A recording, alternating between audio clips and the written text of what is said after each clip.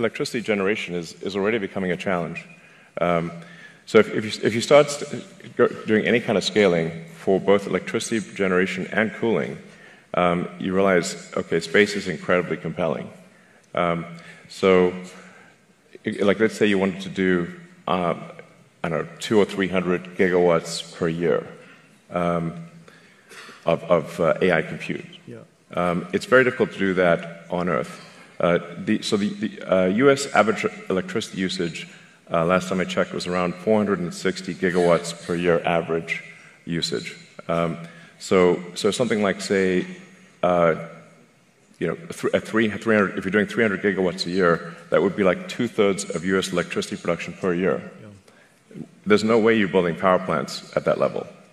And then if you take it up to, say, a terawatt per year, impossible. Yeah. Like, you have to do that in space. There just is no way to do a terawatt per year on Earth.